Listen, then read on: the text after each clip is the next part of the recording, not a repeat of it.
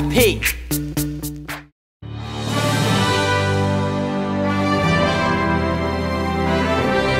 Ladies and gentlemen, Jay Wilson.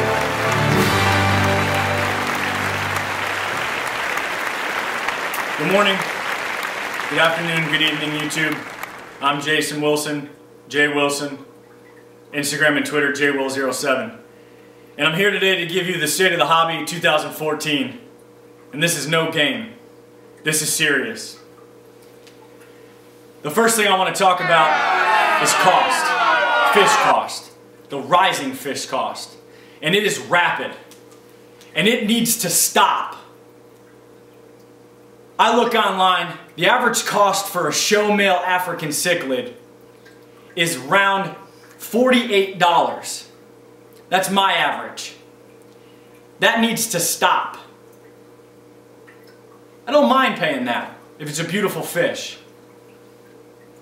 I see some $60, $70.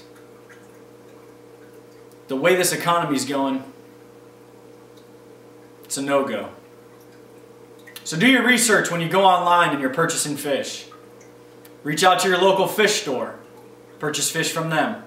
I highly encourage you to purchase fish online because you have a wider array of species and places to get fish. Not just African cichlids, but fish in general. So I'm not saying not purchase online. What I'm saying is do your homework. Just because you see one doesn't mean that that is the only one. There are a ton and ton of places to purchase fish online. Which brings me to local fish stores. They are a dying breed, people. A dying breed. But why? Because of big box retailers and online warehouses. Because we want things so cheap because this hobby is so expensive. An HOB Aquaclear 110 is $100. I can go online and get something cheaper. I understand all these things. I can't change them. Neither can you. But what we can do is we can do our homework as what I said about the fish. Do your research. If there is a local fish store, I do encourage you to pay a couple extra dollars more to purchase from your local fish store. Build that relationship, build that rapport, get that customer service from your local fish store.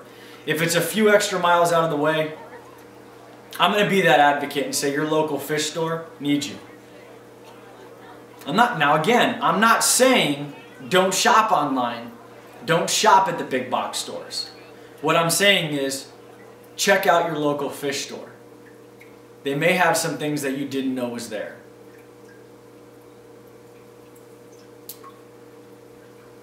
This hobby is expensive, and it bothers me a lot. It doesn't need to be this expensive. Costs just keep driving, but why? Like I said in the beginning, fish, $60, $70 for a fish? What? I decided to go African cichlids because saltwater was too expensive. Good grief! Wake up, people! Wake up!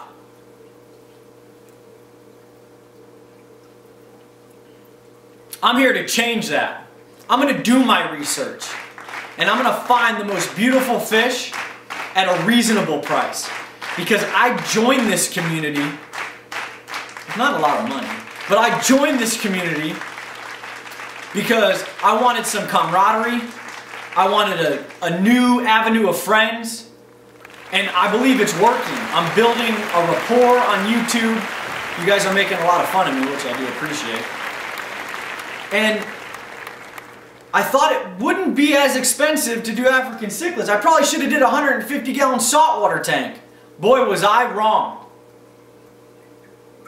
This thing is so expensive and it doesn't have to be. Do your research. That's the state of the hobby. It's expensive. It's frustrating at times, but it is rewarding. But with all the things, it does require a lot of hard work and a lot of research. New stuff comes out every day. Do not believe everything you hear, everything you see. It's not always true. So I encourage you, don't just listen to everything you hear. Do your research. Double, triple check. Sometimes less is more. Where do we go from here? I don't know. Hopefully lower costs. Hopefully we get some new breeders out there. I mean, you can go to a hatchery and get fish for $12, $6. And then they're $80. Let's stand for something. I want beautiful fish, but I don't want to pay Lamborghini prices. Let's get that message across, YouTube. Let's get it across. Now I want to give some shout outs. There's a lot of DIY going around. The DIY king's out there and he's producing a lot of great ideas. But I see a lot of filters being made. I see a lot of algae scrubbers being made, egg tumblers, LED lights, tanks. Let's keep that going in this community.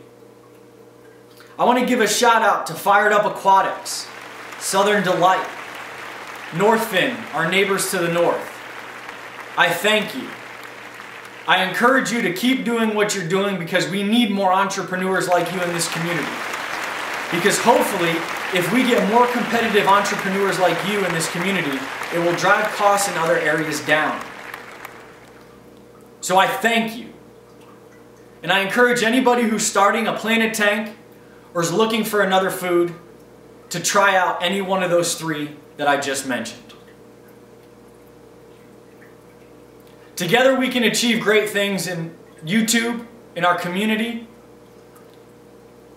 So like, comment, ask questions. You don't have to focus in on one avenue. Many different people can come together to create a solution.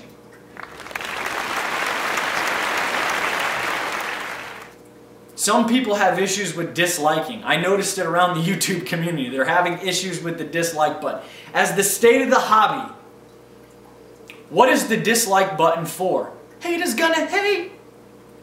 I tried to get Jay-Z and Beyonce to come up here and sing a song about the dislike button, but I couldn't afford them. So, I'm gonna talk about it. The dislike button does nothing. You can click dislike all you want on the state of the hobby address this evening. I don't care, because it doesn't do anything for me. But I encourage you to like, share, and comment throughout this community. As the Rick said, we need to create this hobby on YouTube to be the greatest hobby on YouTube. The greatest community. So I leave you with this.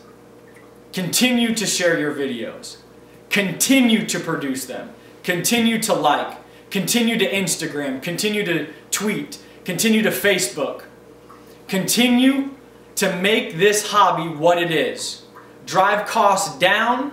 Make fish better. Make food even more nutritious for our fish.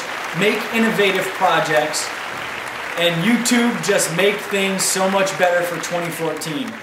I thank you so much for tuning in. Thank you for tuning into the state of the hobby in 2014. Look forward to more contests from my channel. Look forward to more great things in 2014. Thank you so much. And God bless this community. God bless fish. God bless America.